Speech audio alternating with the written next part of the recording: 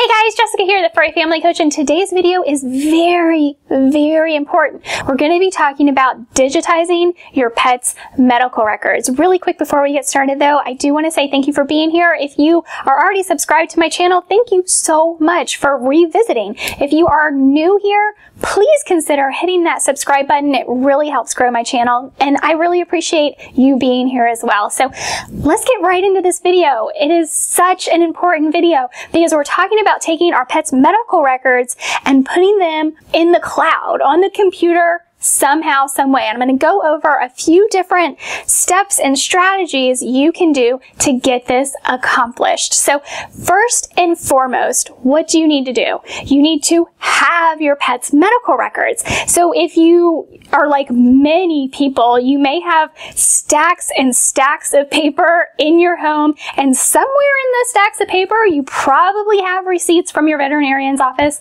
from where you took your pet to have some sort of service done, whether it was a vaccination or a titer test or maybe just a well visit. There are so many things that you could be taking your pet to the vet for, and you want to have all of those records. Why? Why do you want to have all of those records, and why do you need them handy and all in one spot? There are so many different reasons, but one, in case of an emergency. So if you have to evacuate, or if your dog or cat somehow manages to become desperately ill and you have to go to an emergency veterinarian, an emergency vet clinic, you need to have your pet's records so they know the history of your pet.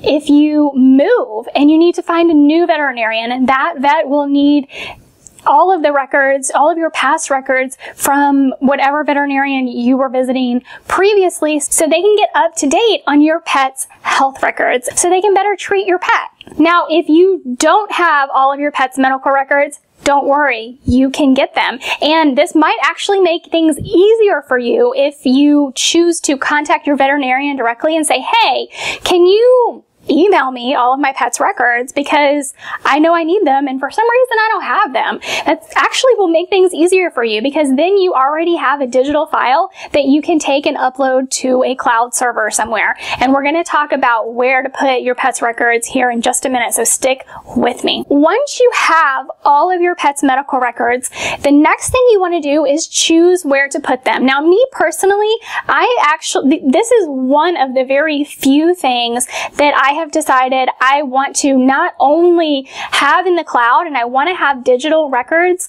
for my pet, but I also want to keep paper copies, especially of the most important documents for any sort of emergency situation. Like if we did have to evacuate. We used to live on the East Coast where hurricanes had their own season, and we never knew if we were going to have to evacuate because you never know when a hurricane is coming. I'm very cautious because most of my life I lived that way. So I have paper copies of my pet's medical records, and literally I have been wanting to digitize them for years. And now that we are all social distancing because of what's currently going on, I have found that this is going to be a perfect time for me to take my whole house paperless, and digitizing my pet records are one of the things I'm going to be doing. So now that you have your pet's records, the next thing you want to do is choose where you want to keep them on the cloud. For me, I've chosen Google Drive, but there are a number of different places you can do this. There are a bunch of different apps that you can choose. You can actually scan and upload them onto different apps.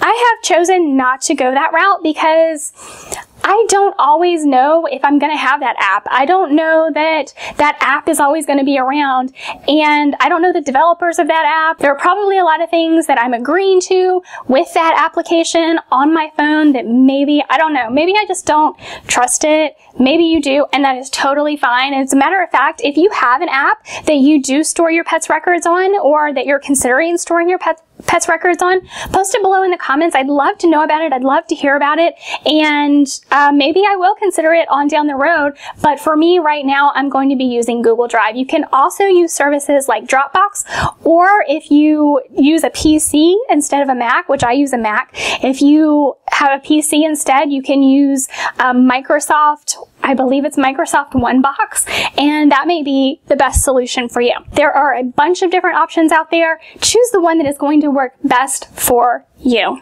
The third step is to scan your documents. And this is actually a pretty easy step, but you want to plan it out. So maybe you have a scanner, maybe you have a multifunction, like all-in-one printer, scanner, fax machine, and that's cool. You can scan directly to your computer that way. For me, I actually choose an app on my phone. Another place you can store documents, and I'm actually considering storing my documents in Drive, but also in Evernote. I already have Evernote and I love it. And one of the really cool features about Evernote is that you can actually tag different items with different things. And you can, so for instance, if I'm uploading a rabies certificate, I can tag it rabies. And that way I can search in Evernote and just type in rabies and it's going to pull up everything with that tag. It can actually read the documents that you're scanning. So maybe you're scanning in a document that says Sammy and you type in Sammy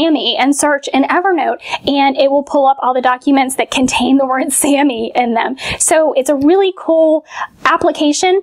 To do this search feature in the document, you do have to pay for the subscription. So you really want to take that into consideration. But if you already pay for the subscription of Evernote, that's really going to be a really awesome place for you to store your pet's medical records as well. So when you're choosing how to scan in your documents, I actually use my phone and I use an application called Scannable. I love Scannable. It is so easy. You actually just take your phone and hold the camera over whatever you're trying to scan and it scans it and turns it into a PDF document. You can name it whatever you want. And then for me, I just airdrop it to my computer and upload it into Google Drive. It is that simple. Your fourth step is to then shred everything. Now, for your pet's medical records, for me, again, I'm also going to be keeping the paper copies just in case of an emergency. I actually have a go bag that has all of my pet's medical records in them. I have had this bag for many, many years. It only has my pet medical records in it, and I know that this is in the closet with my carriers ready to go if we have to leave and evacuate. The fifth and final step is to have a system in place for papers coming into your home. Now, one thing you could do if you decide you don't want to have papers at all in your home is to actually, when you're at the veterinarian's office and you're checking out, say, hey, can you email me the receipt instead of printing it out? Win-win, right? Because you're reducing your carbon footprint. You are not even using that paper to begin with, and you get an emailed copy. You can come home, download it on your computer, name it whatever you want, upload it into whatever cloud system you have chosen, and voila, you're done. One thing I do want to mention is that when I'm scanning in my documents, I am very intentional about how I am naming my documents.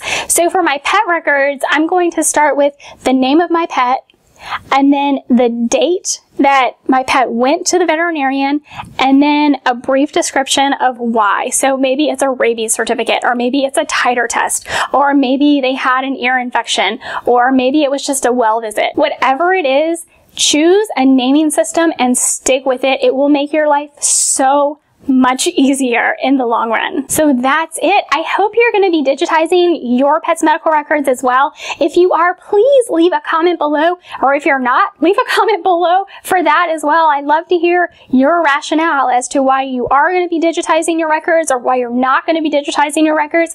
Maybe you're going to digitize and also keep the paper copies like me, because I'm a bit of an insane person and I am totally OCD when it comes to my pets, and I feel like I can never prepare enough when it comes to my pets. So I am going to have both. But maybe you're like, I'm cool, I got this.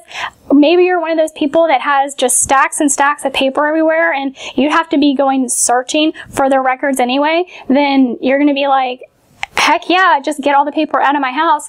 Good for you. I applaud you, because that is my goal this year as well. Get as much paper out of my house as possible. And yeah, thank you so much for being here with me today. I really hope you liked this video. If you do, please give it a big thumbs up.